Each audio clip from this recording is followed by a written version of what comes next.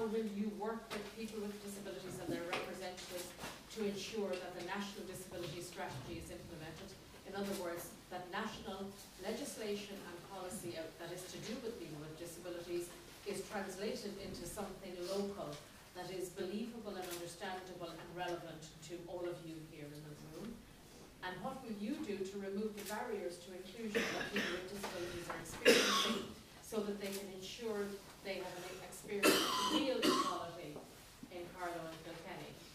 So basically, the question is about national policy and legislation, and it was referred to several times during the candidates' replies beforehand.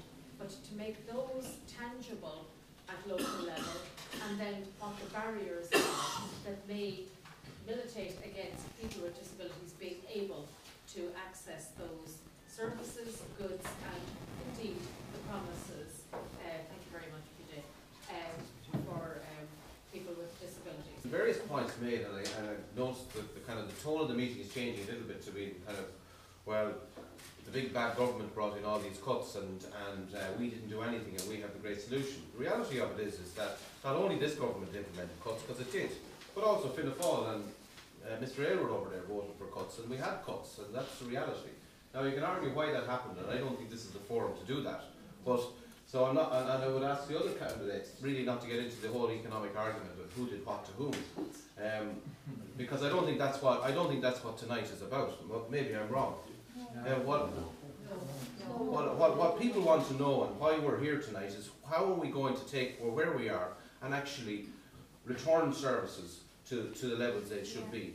And one of the first things I want to say to you on that is, and it's something I've been involved in since I was elected 5.5 years ago, is you have to start with the core issue of prejudice. There's still prejudice within our society. We still have people who treat people with disabilities as second-class citizens. And one of the things I've loved in my own school with my own kids is how normalised children with disabilities have become. Children with intellectual disabilities, children with physical disabilities. And I think it starts in the school, whereby, as my daughter said, Jeffrey had one of his turns today, and it was just Jeffrey being Jeffrey, and it was normal.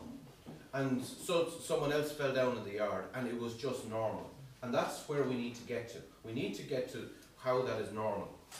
And I think one of the things, and I'm very proud of being as a public representative, and particularly when I was mayor, I held public town hall meetings. Meetings like this where people would come into the room and talk about their issues. Because too often there's a them and us. There's all these people who engage in this squabble, scoring points off each other, and you're almost excluded from the discussion. And what I want to say to you this evening is, if I'm elected as your public representative, I will be there for that discussion in groups like this. And I will not be one of those people who will turn up every 5 years and tell you all the things I've done and ignore all the concerns you have. That's not what that hasn't been my form to date, and I don't believe it will be my form for the future. The key thing from here, in my view, is to try and normalise it. It's also put ourselves on a sound economic footing so that we can actually have the money. Because we have made progress, and I would agree with Mr. Aylward.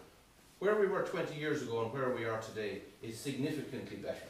Significantly better. It's not perfect by any standard, but it's significantly better.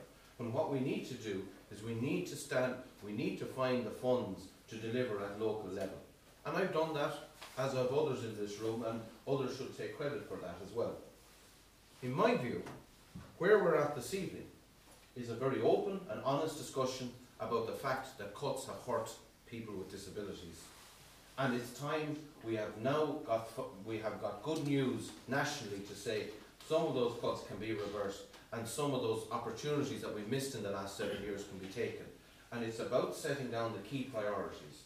And if I'm your public representative, I'm happy to sit down with you and work to build that list, to bring that discussion into the heart of government. Because whether people like to admit it or not, the pragmatic side of politics is, unless you're in the heart of government, you cannot influence in any significant way the policy of that government. And I believe I am the candidate who will bring your message into the heart of government. I've proven that already. I've already shown an interest long before I ever found myself in this room, and I believe I'll be there for you in the years to come. Thank you.